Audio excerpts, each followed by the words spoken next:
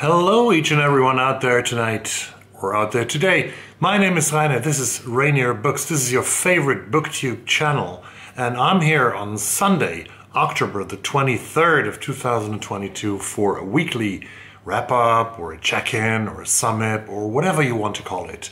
Let's do this!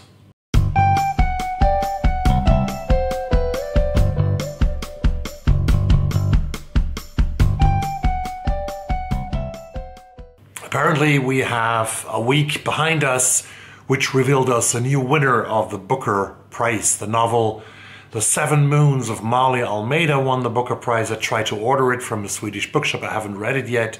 I want to read it definitely because so many of you have raved about it. I mean, so many predictions for the Booker, except my own. I went statistically and politically for No Violet Bulawayo and Glory because I thought they would pick a woman. But they picked another author, another guy, the third man in a row, a hat trick for men at the Booker. But it doesn't mean anymore. I think it's not so important anymore if you're a man or a woman, if you're from Europe or Asia or Africa. They just give prizes to the best novel. I hope so. But most of you have said that The Seven Moons of Marley Almeida is a worthy winner. So I believe you, my fellow booktubers, and I believe the jury of the Booker Prize. But let me talk about the two books that I have finished this week, the books that I'm currently reading. First day back at school. The sky heavy with monsoon clouds, the schoolyard clustered with students within striding distance of shelter. The kika trees planted along the boundary wall or the neem tree partway up the path from gate to school building. The many bougainvillea framed doorways carved into the building's yellow stone facade. The area of the playing field beneath the jutting balconies on the first and second floors. Only a few boys, with daring to prove, roamed the most exposed parts of the yard, shirt sleeves rolled up, hands in pockets. Zara, standing beside the archway that housed the brass bell, was using her height to look over the heads of all the girls and most of the boys, searching. She is searching for Mariam, and this is the novel Best of Friends by Kamila Shamsie, the great British author who won the Women's Prize in 2017, if I remember it right, for her brilliant novel Home Fire that I read last year. Best of Friends by Kamila Shamsie is her new novel. It came out just a few weeks ago. It was published by, I think, by Bloomsbury Circus in London, and I prefer the UK cover from the American cover. And I actually did not read this book. I listened to the book in full, but I wanted to have it. I wanted to own it, so I bought myself also the hardback copy of that book to reread certain parts of it if I want to. This is a great, wonderful novel that plays out in two different places, in two different worlds, you might say. First in Karachi in Pakistan, where Zara and her best friend Mariam, they are friends since they were 4 years old, where they grow up. They grow up in a very privileged way, in a very privileged area, in a very privileged part of Pakistani society. Pakistan is a very poor country, but Zara's father is a cricket journalist with a quite good income. He belongs to the upper class, although he's not filthy rich. But filthy rich is Mariam and her father and grandfather, most of all, Mr. Khan, who owns the famous Khan leather factory. And Mr. Khan has also, the grandfather has also contacts up to the Prime Minister and also to people who can solve problems if you have problems that are not very compatible with the law. This is a lot about this friendship in the first part of the book, which is, I think, about half of the book. When they are 14 years old, Zara and Mariam, where we meet their parents, where we meet their surroundings, where we meet the expectations that their parents have for them, and also where we see how the dictatorship in Pakistan by General Ul Haq, but General Haq is oppressing the country, and it's Zara's father who at one point gets a visitor, an old school friend who now works for the secret police, and this friend from the former friend from the secret police tells Zara's father to speak about the president and his love for cricket in his next cricket show, on his next cricket show. Otherwise, there might be some problems for him. And the family gets very afraid. But then General ul Haq is killed in an airplane accident, and sooner, a couple of months later, Benazir Bhutto will be elected the first female ever to be Prime Minister of Pakistan, Benazir al-Bhutto, who was later murdered, as so many Pakistani leaders were.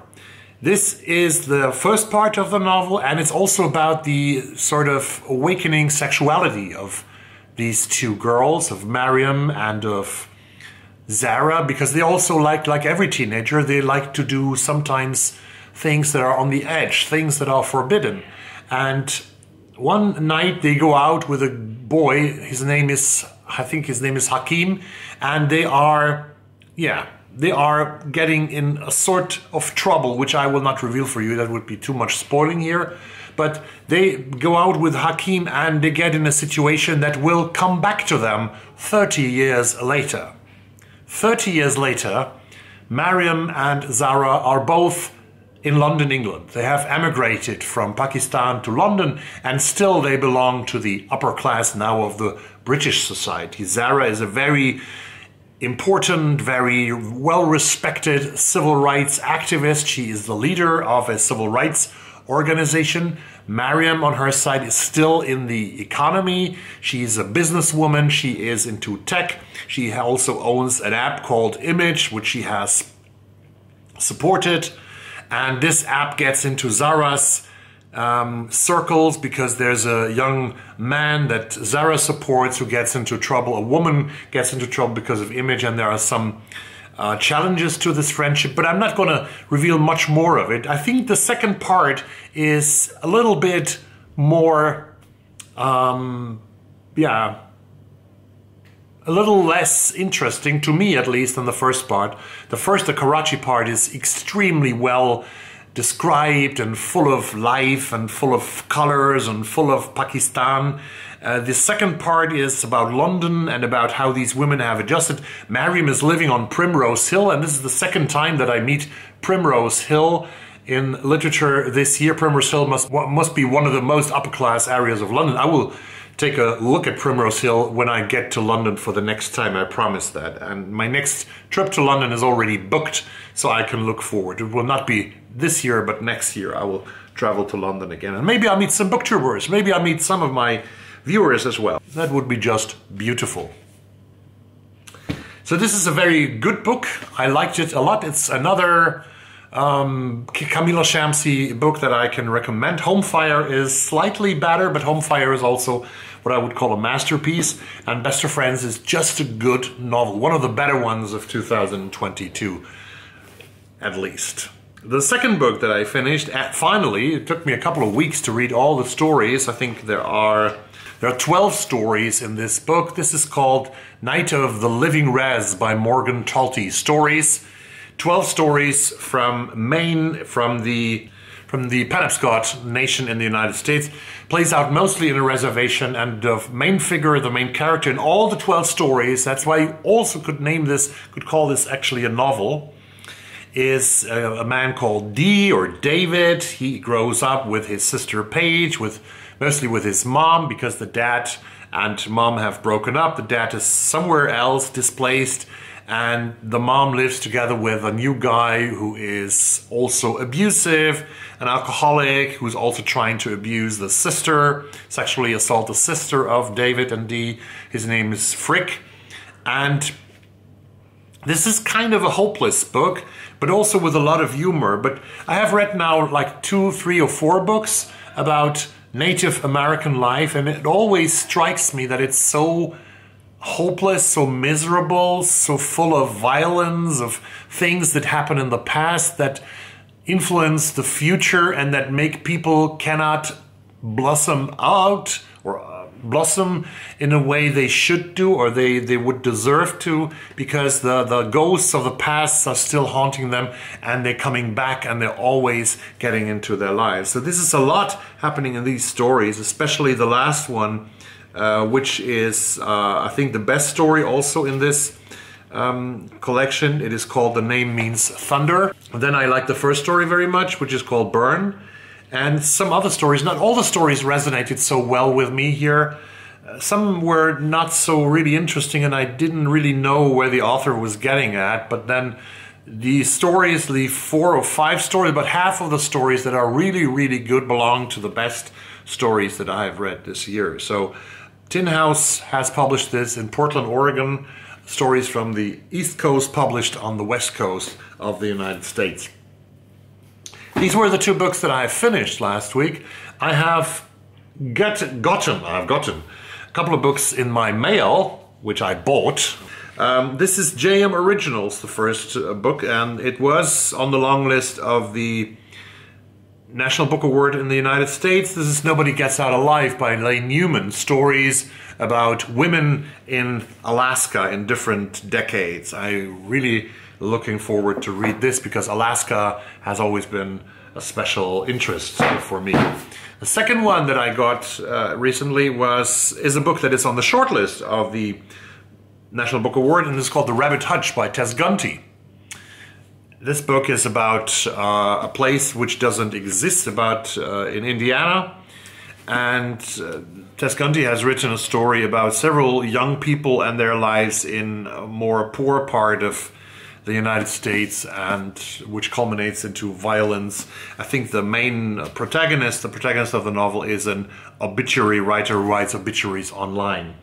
This sounds interesting to me. Another one that I bought when I was in Gothenburg, almost 2 weeks ago already, is, and I never know how to pronounce her name, it's Celeste Nink, and her book Our Missing Hearts. This, I read only the first page, and I was already hooked to it. The letter arrives on a Friday, slit and resealed with a sticker, of course, as all the letters are. Inspected for your safety, packed. It had caused confusion at the post office, the clerk unfolding the paper inside, studying it, passing it up to a supervisor, then the boss. But eventually it had been deemed harmless and sent on its way. No return address, only in New York, NY postmark, 6 days old. On the outside, his name, Bird. And because of this, he knows it's from his mother. This is about a boy who has a very common, regular name, but who calls himself, and is called by his mother, Bird. Our Missing Hearts, I think, is a book that is partly a dystopia, if I understood it right, because it plays in the United States where certain books are forbidden and where searing injustice is coming, but there are limited chances to create change, and seems to be very well written. Celeste and Our Missing Hearts, published here by Penguin Press. That's about it. And to not bore you out, I will publish the channel plans in a different video, because I've already spoken for about 15 minutes, and no longer than 15 minutes should a video be, actually. I realize that when I see how the reactions are on my interviews that I do with football players, with soccer players, on my other channel, link down below. So I leave it at this, and I say that the channel announcements come in a couple of days. On Tuesday, probably, I will record them right after this. So stay tuned to the channel and subscribe to the channel, and I will post more regularly here. That's what I can tell you already before the announcements come.